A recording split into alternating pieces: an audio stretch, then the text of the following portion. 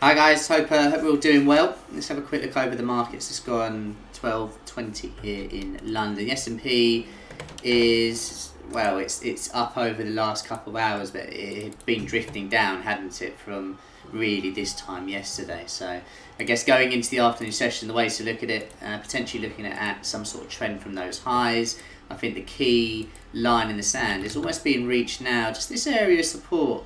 You see yesterday, we didn't get the close below, but when we did, it led to the next move down. So for me, X marks the spot. Pivot is also an area. I wouldn't really use it as an entry, but as a bit of a guide.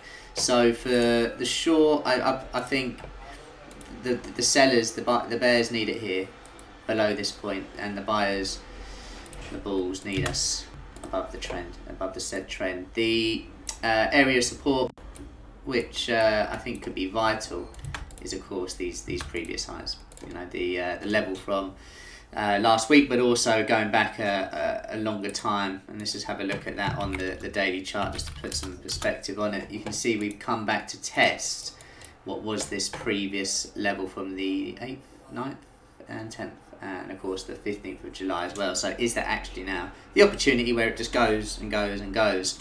A daily close below would suggest otherwise, but at the moment I think the buyers will be relatively happy with things so far. Let's have a quick look over at the euro. Talks of, is 116 going to come into play today? We've just been drifting down over the last bit.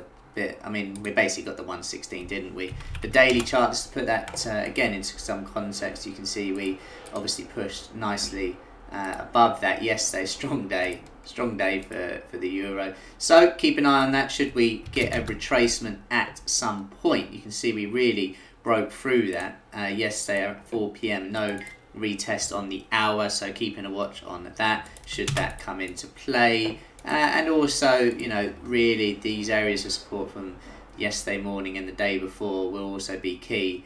I think there can't be a promising short unless we get below there, to be completely honest. Bit of a trend line from those lows as well. It might well be that, yeah, something like that is where the next move comes down.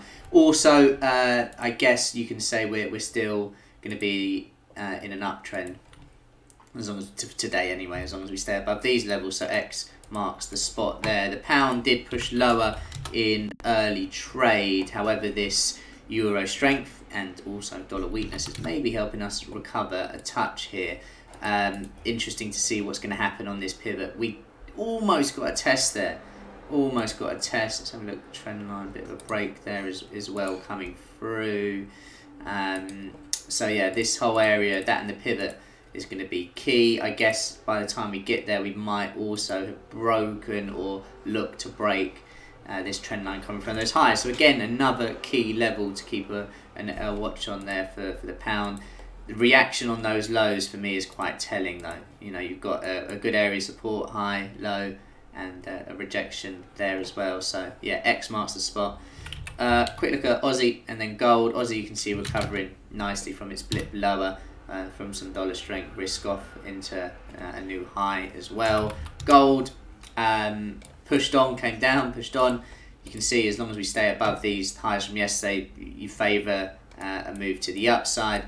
I guess just a bigger move might have to take place, or for the bigger move, better entry, you might say you want it to come back down to this area here, which was the high of the 8th.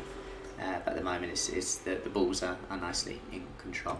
Anyway, guys, hope you'll have a good day, and I will catch up with you all later on.